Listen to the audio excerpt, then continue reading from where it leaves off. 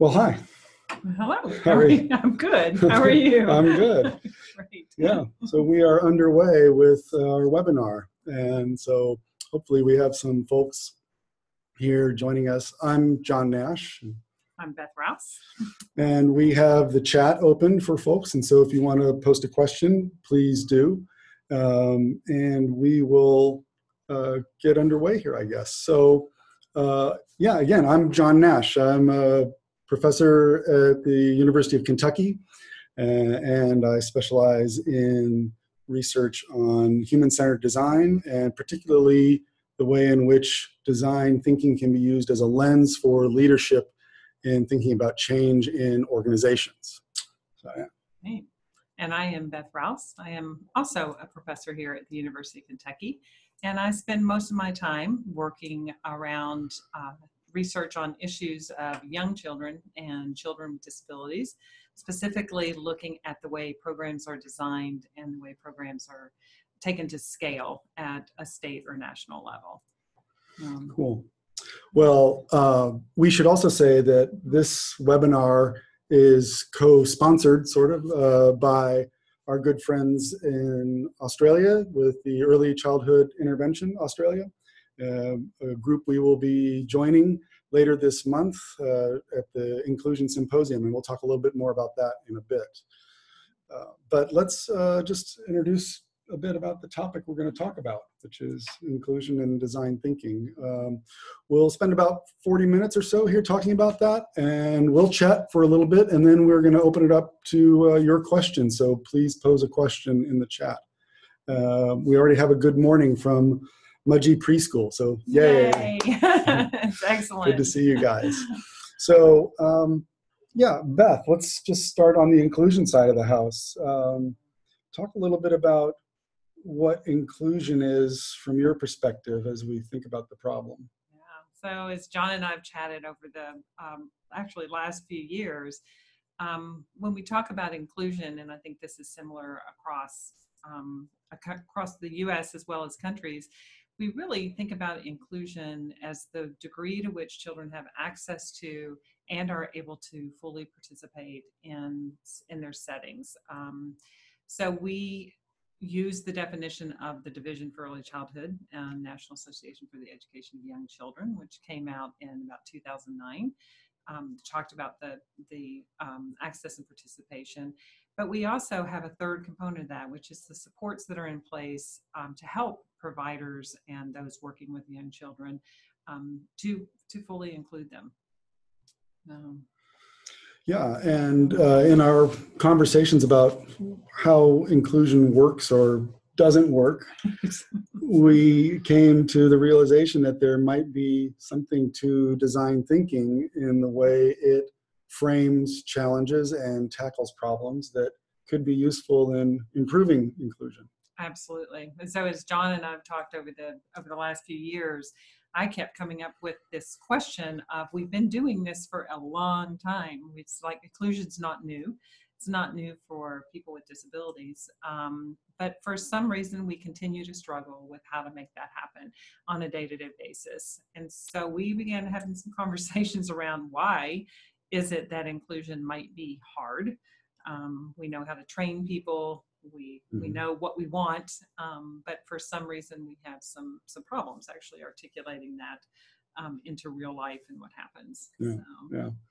So we're going to frame some of our remarks today around a blog post that we put up with ECIA in New South Wales. But first, maybe we should do our poll. We have a little poll to give. Absolutely. So let's see if we can get that going and see if we can get some sense of where folks are. Whoops, that's the Q&A. Wait, I want to do the poll. There it is. And I'm going to launch the poll. Yeah, so you all will hopefully see some questions up here, and we're going to watch and see when folks have had a chance to weigh in on that, and then we'll show you the results so you can see what you've said. So go ahead and click. We've got two questions. One is, what brought you to the webinar? We're curious if you were interested in knowing more about inclusion or you wanted to learn more about design thinking. And also just wondering if you happened to read the blog post. It didn't get publicized everywhere, so it's fair for you to even say, what blog post? So, but that'll give us a sense if anybody's sort of on there.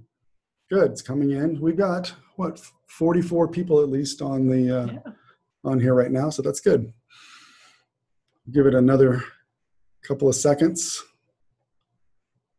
We'll stop it at about 1 minute. We got, make your vote if you haven't. You got 5 seconds left.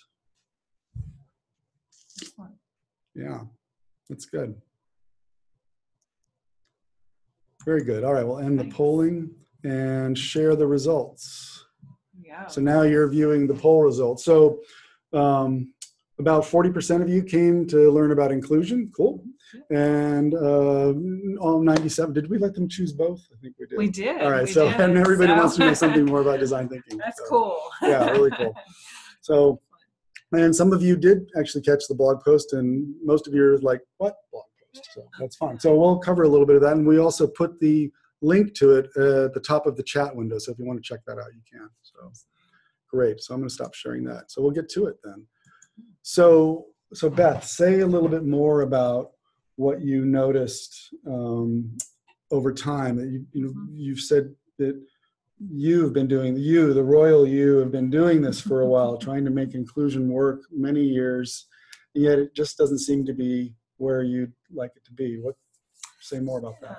So I think, and I will talk specifically from the U.S. perspective here, but I think over the years as we've implemented early intervention services as well as preschool special ed services, I think it's fair to say we've seen a bit of a decline often in the children who are able to receive those supports in inclusive settings.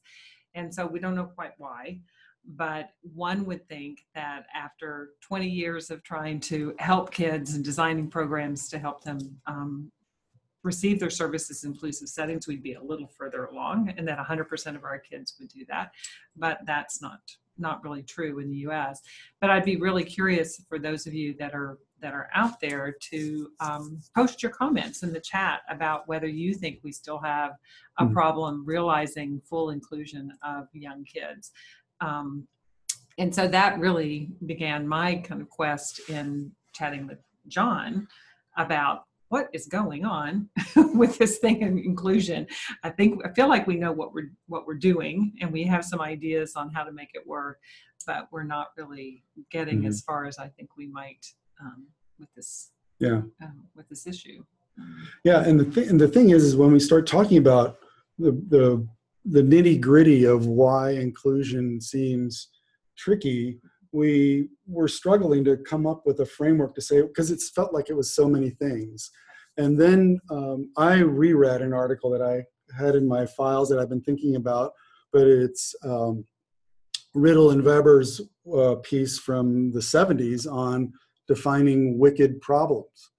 And we started going through the criteria for what makes a wicked problem. And wicked isn't to mean that it's evil or awful, but rather tricky and complicated and hard to get your arms around. And so when we started to look at their criteria for what constitutes a wicked problem, we couldn't help thinking that inclusion stacked up pretty good as one. And so it was right in the middle there, these two Venn diagrams. Here's inclusion and here's design thinking. And it looked like wicked problems was in the middle there, and maybe they could complement each other. Absolutely. And so I think it's Ellen, I think your comment is right. And we can talk about that today in terms of there are many things that impact whether inclusion works or not. It's just not one thing.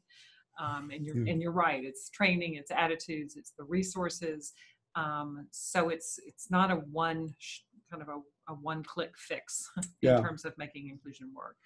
And that goes to the first point we were chatting about in the piece we wrote, which is that every wicked problem is essentially unique, which is, for me anyway, I feel that that's sort of freeing, because it lets me know that, okay, I don't need to find the one common solution, but it's also a little daunting, because it tells me that every situation is unique, therefore the solutions are going to be a little unique and probably then a little harder set of work, right? Yes, absolutely. And so if we think about every family that comes in the door with early intervention or in early childhood special ed, they have very unique needs. And actually the families think about inclusion differently.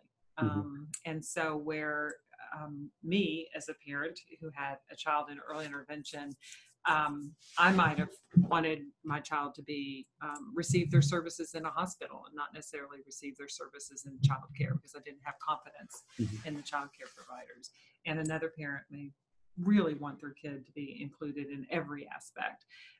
So every child is different in terms of their needs. Every family's different, and yet we have to come up with the package that works for all of them in a setting. So that makes it a little hard. Yeah, it does.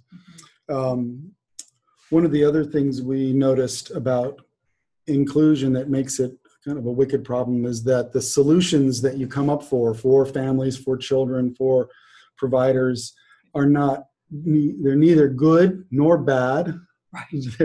There's no true or false to any of these solutions. They're a big mess in a good way sometimes, but other times it's hard to disentangle them. There's no, right? Absolutely. And so if you think about, again, that family, if the family says, this is what I want for my kid, and I would like these kinds of services in these kinds of settings, it may feel really good to the family, but the early intervention provider, the early childhood educator might be like, oh, that's not full inclusion. It doesn't feel so good to me. So what are the ways in which we mediate that and realize that there's not one good answer to the problem. Yeah. I think that, and we're going to talk more in depth about each of these issues and how design thinking can address them. But I think that the other thing we noticed was that inclusion is a set of nested issues. When you want to unpack a challenge inside inclusion, the first thing you look at is actually the symptom of another thing behind it. And so how do you know where to start? Exactly. And I think Ellen talked about that in her chat. Ellen, you're spot on when you said it's so many things that we have to think about. And so where do you start in terms of, is it making sure we have the workforce that has the skills and knowledge, and that happens before the administrative support, or do we put a bunch of resources in there and then that works? So it's like, where do we start in untangling the mess, and how do we begin to address that? Yeah. Absolutely. Yeah. And then this last piece we talked about is sort of this idea that the planner has no right to be wrong. It's kind of a heavy burden that special educators, teachers, parents all have because they want to do right by the child. And so you have no right to ever be wrong at anything. I know. And so if we don't include these young kids early on, does that really impact their journey long term?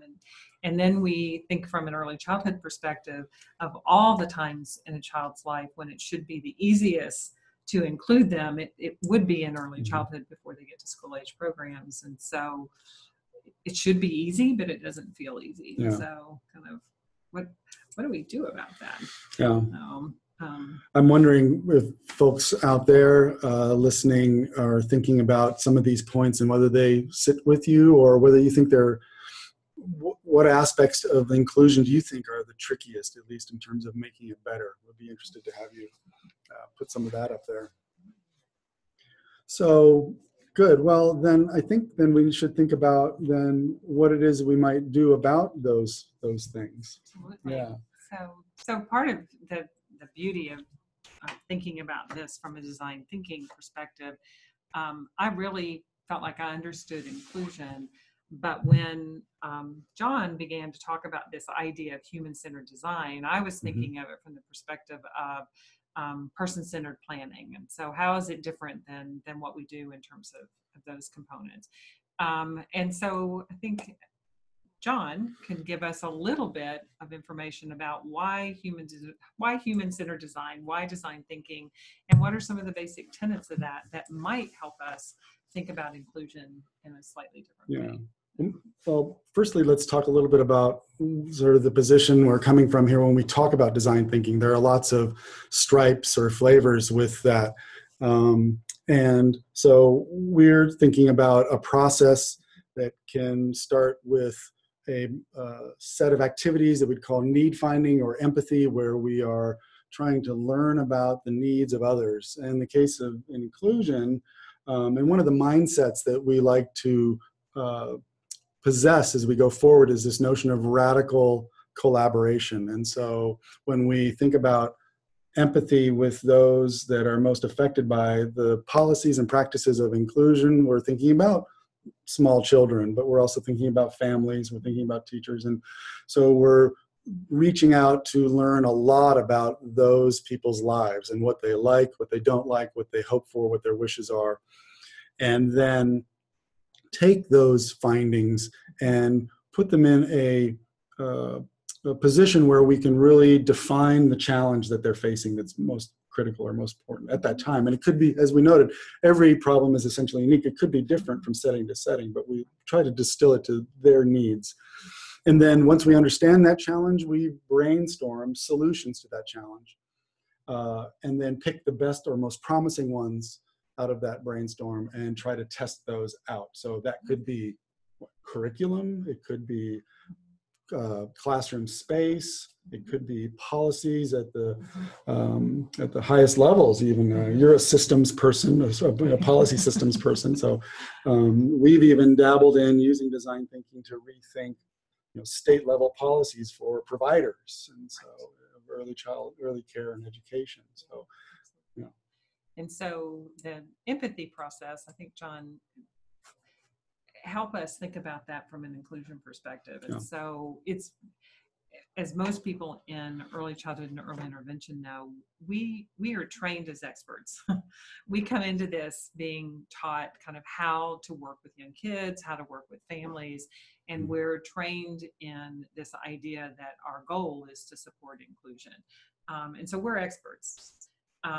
So I guess part of the design process then is when you're the expert, how do you do need finding and how do you build empathy? Right.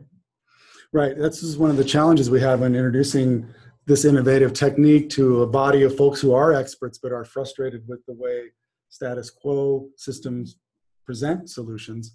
And so yes.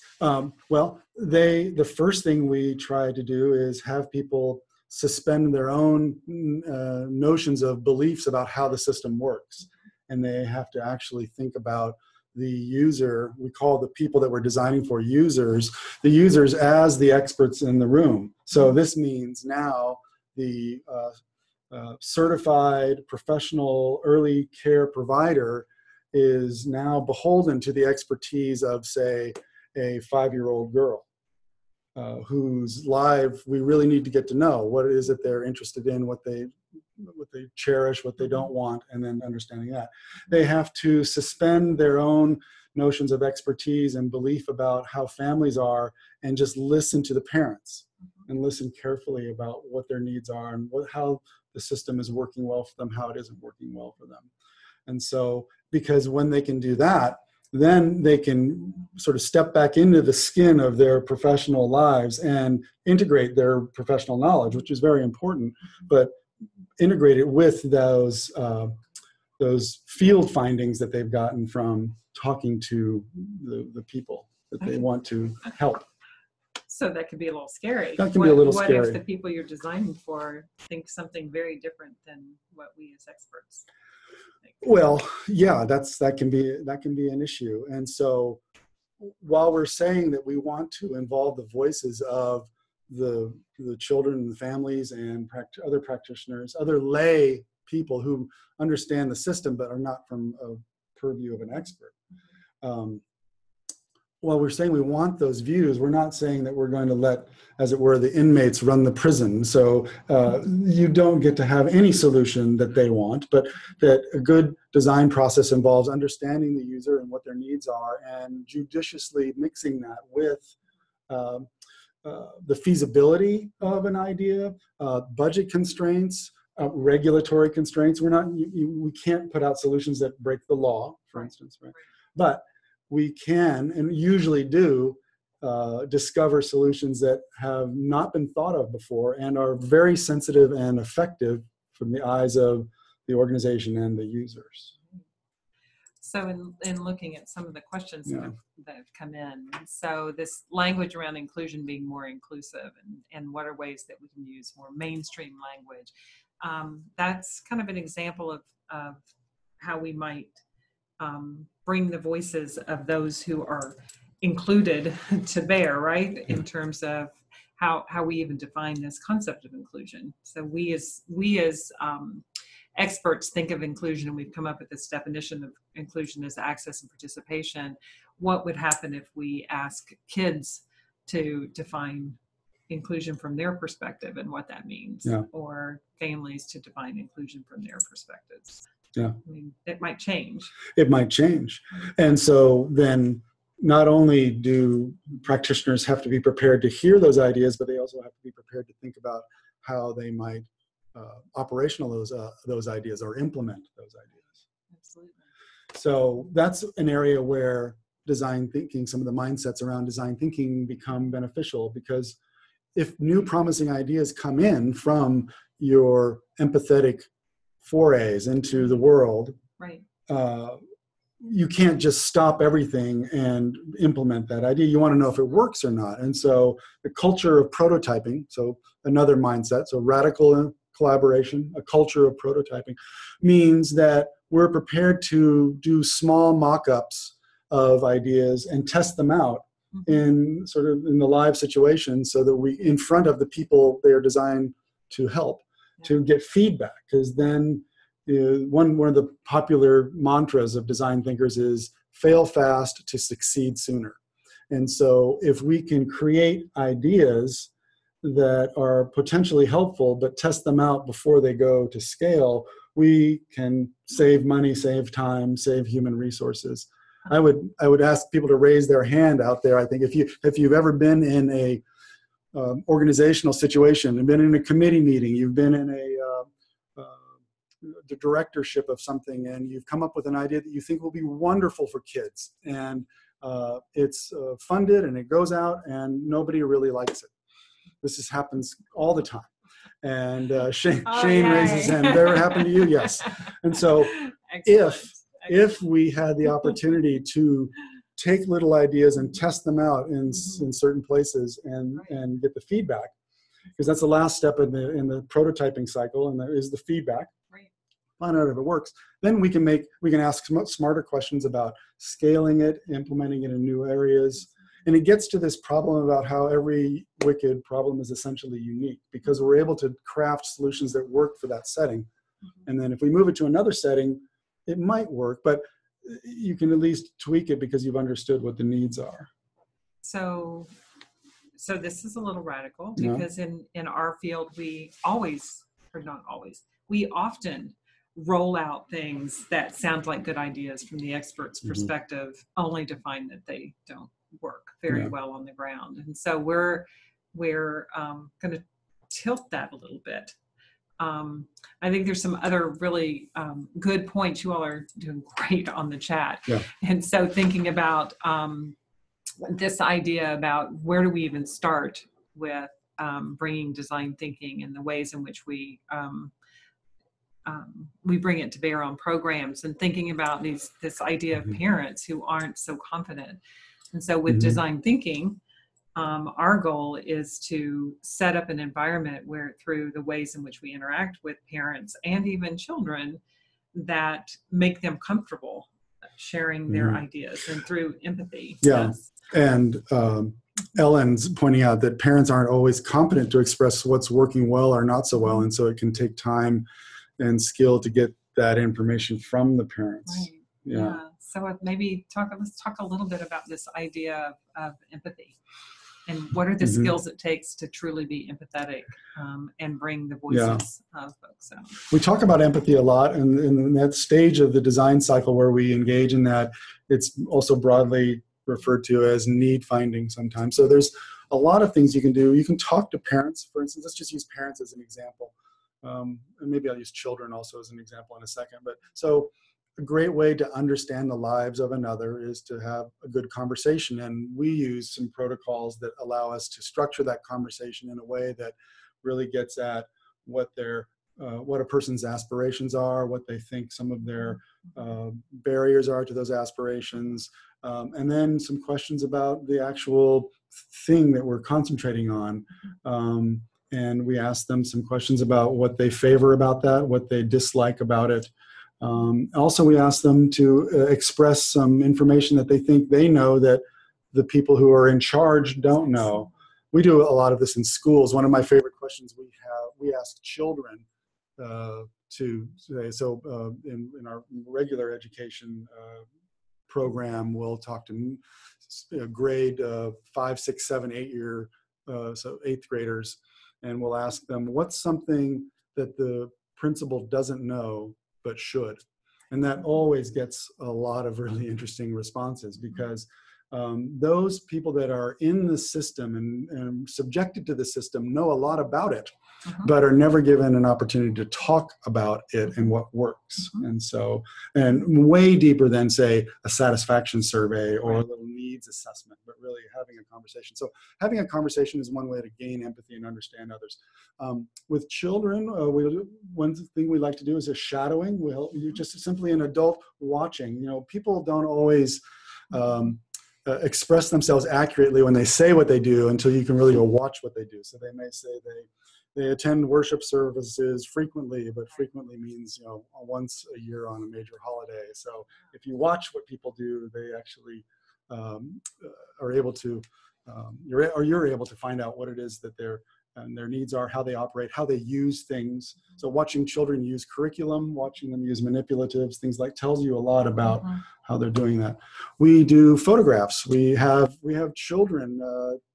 Everybody's nowadays has got a fancy camera on their phone, and so we'll have people that we're studying ask them to take pictures of what their lives are like, and then have a discussion with them afterwards about what's in those photos and why that was important and why they took that. And so it's all painting a picture of what their lives are like and how we can make their life better.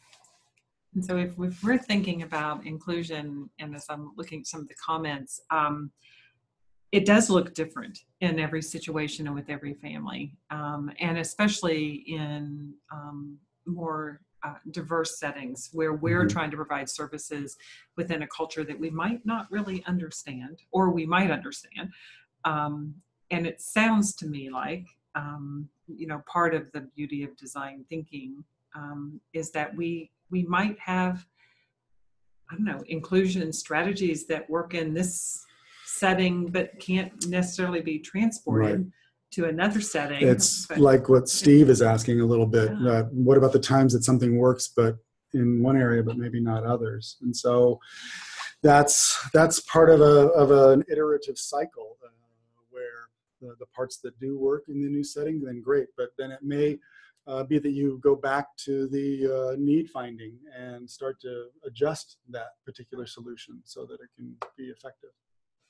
And so if that's the case, can design thinking be something that we teach people to be able to implement over and over again in their own programs and settings?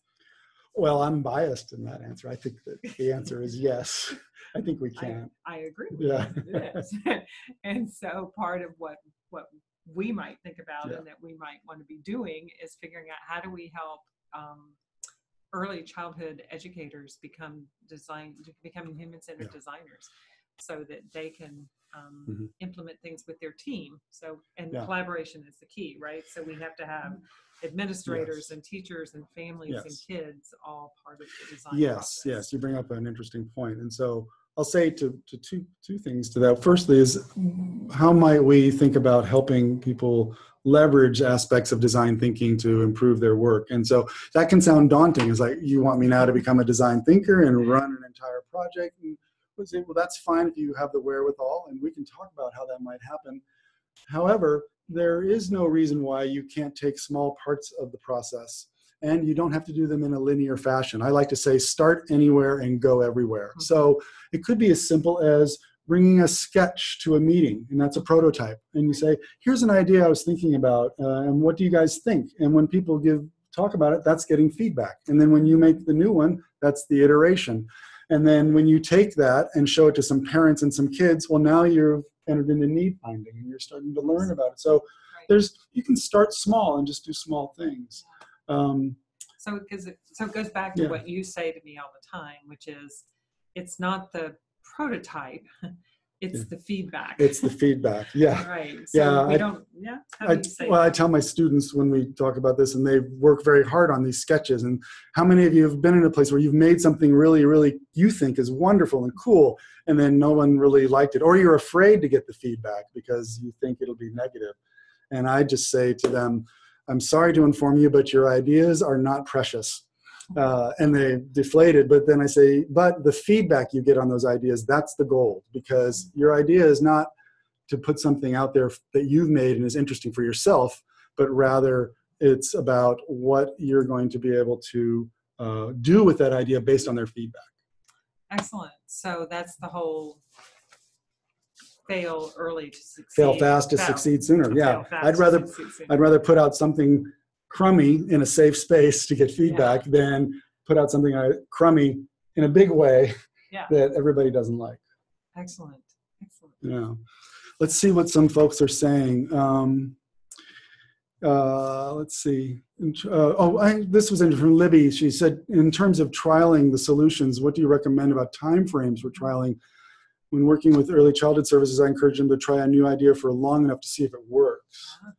You know, that's a great question. I mean, how long is long enough to see if it works? I guess maybe I use the example just from last night. We prototyped a solution in the northern region of our state where we used a design thinking process to understand the needs of family care providers of early care and education services, right? So child care centers inside homes, right? So family child care. We call that family child care. Yeah. And we learned quite a bit over this year of understanding their needs, and essentially that they wanted to be respected, connected, and feel effective. And out of that, we looked to actually solutions that already existed but had never been brought into this framework. And so we borrowed from the Teach Meet concept, or maybe you're familiar with bar camps or unconferences, but these are self-organized conferences where the experts are the attendees. So there are no fancy keynote speakers and nothing like that. Not us. Not us. And so we might put ourselves out of a job. And so the idea was to invite family care providers to their own conference and present to each other. And they did last night. We prototyped this idea for the first time last night with a dozen providers, and it was pretty successful. So that was a 2-hour meeting. We have enough information and feedback to know that we want to iterate on this, and we think we can go to other parts in the state. So it just depends. It depends on the type of thing you're looking at and whether you've done it long enough. Yeah. So what other questions, John, are up there that we can? Let's see. I think Collaboration is the key. Right. Yes. So from Steve. Yeah, for sure. And oftentimes the focus is look at what we did as opposed to what works for you, what doesn't work. Yeah, you've nailed it. It is. And unfortunately, many organizations create solutions for others that are really about the organization's needs. Exactly. Yeah. And I think I've experienced that myself in our design thinking process with coaches. We've done work with coaches who go in and provide services and supports for quality in childcare centers. And I find myself all the time saying, oh, no, we can't do that. And I have to be reminded, well, wait a minute, if this works for the provider, and if it works for the coaches and it meets their needs, then maybe it's not about me saying what we shouldn't do from the expert perspective. Right. Yes. That's hard. Yes, we've seen that a little bit, even in this prototype we just did, where we saw a body of experts who expressed concern that the providers of childcare, could they be actually trusted to talk to each other? Like, whoops. Yes, they can. And yes, we think they can. Yes, we think they can. Rosie says that one of the challenges in working with families who are just beginning the journey of recognizing and understanding and accepting their child's disability. Absolutely. You can talk to that. Yeah. And so with that, I guess part of what I'd say is maybe we need to think more empathetically about what's challenging about that for families? I don't know. I mean, Yeah, I think that's a great answer. I mean, I think research probably knows a little bit about why that is, but again, because every situation is a little bit unique, and it can be very enriching for providers to go out and really get to know their parents in that way. Working with the families in a way to help them, or help yourself be empathetic to what it is they're thinking as they recognize that they're, and understand and accept their child's disability. Well, and maybe the other thing, which is very radical, so I'll back off if you tell me to, is who has the need to make sure they recognize and understand? Is it the family's need to recognize and understand, or is it our need to tell them that they need to recognize and understand? And so how do we begin to separate that out in terms of where our needs come in as experts, and what are the family's needs, and how do we separate those a little bit? Yeah. So